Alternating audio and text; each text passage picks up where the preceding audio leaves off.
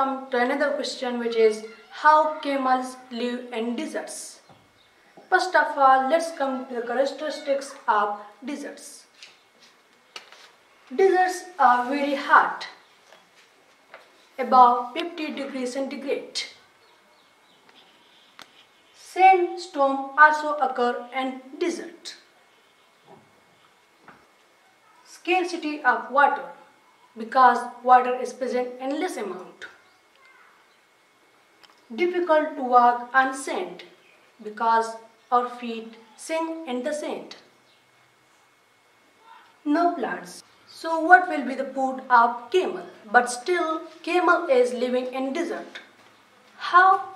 Because camel have some adaptation in their body which help them to survive. Now let's move to that adaptation.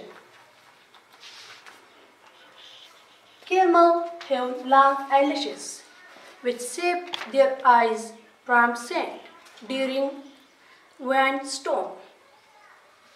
Second adaptation is camel can drink 130 liters of water in 10 minutes, because if there is no water present, so they can use this water.